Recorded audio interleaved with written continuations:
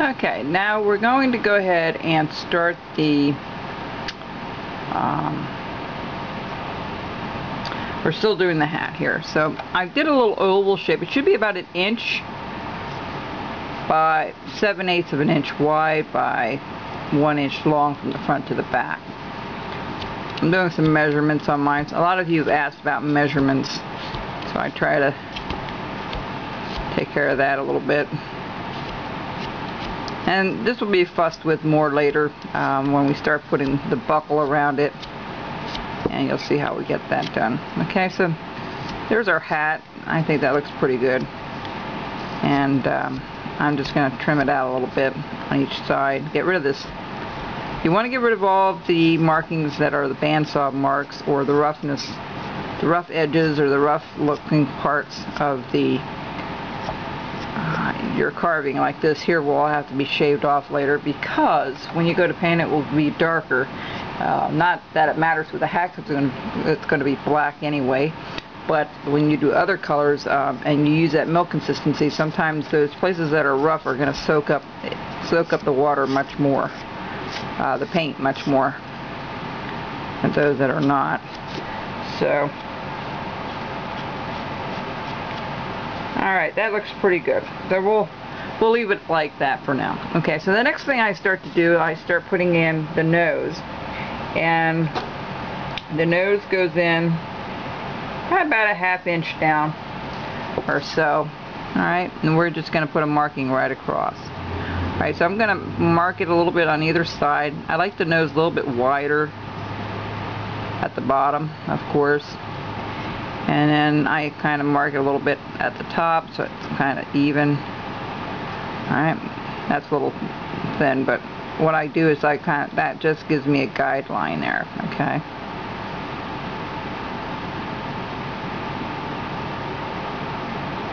Alright, that looks pretty good. First thing I do is I do the bottom part of the nose, okay? Bottom part of the nose.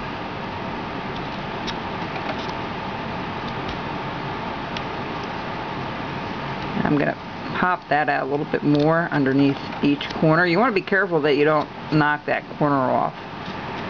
Keep some super glue nearby. It's handy.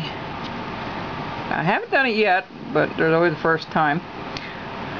Okay, when I do the nose, I'm going to push pretty deep right where the nose and the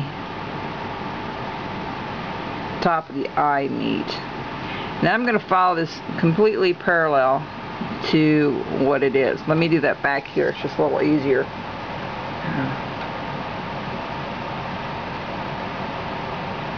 Let me do the other side as well, so I'm not going back and forth as much. Okay, so what you want to do is you want to really do both sides parallel, and then you're just going to kind of notch it out a little bit. Just very carefully notch it out, or make your knife go around it like that.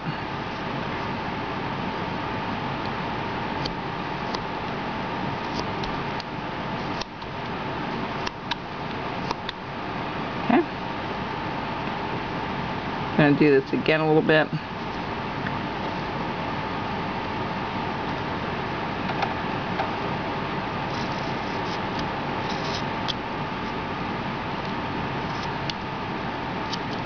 And then I'm going to start digging this down a little bit deeper, shaping the nose a little bit. Alright. Now, after I get that done, I usually like to put the feet in so I can kind of figure out where to put everything else. Like I work from the bottom up to know how long the beard's going to be and all the rest of it. The back side is not really a big deal. Once we get that all done, you'll see how to put all these different things in on the back. But what I want to do right now is I want to go ahead and put some footing in. So let me measure this one here. Alright, so give me a guideline.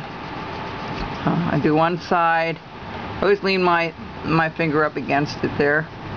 Do the second and do the top. Now, when I do the top here, I know I'm going to put the shoe out a little bit above that. So I'm going to go up a little bit, down a little bit, and then in. Just like so. Alright, just a little bit above there.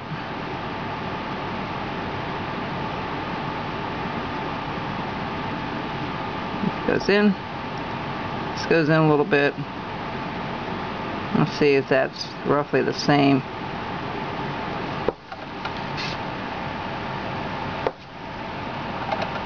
Yep, that's very good. Go up a little higher. There we go. Alright. Then what I do here is I just take my knife at each corner and I just knot. I've kind of followed the foot a little bit, the boot, and I notch it out just like so on either side.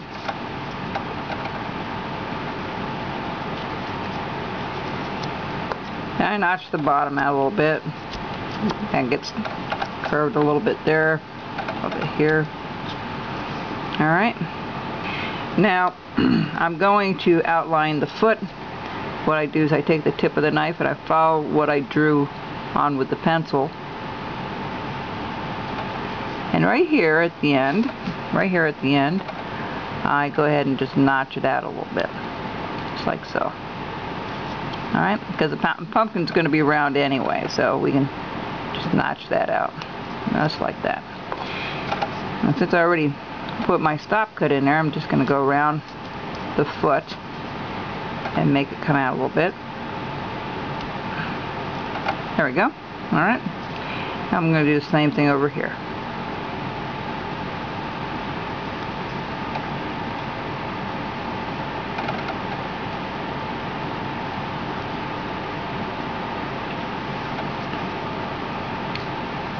Alright, just kind of follow that foot around and get both of them notched out.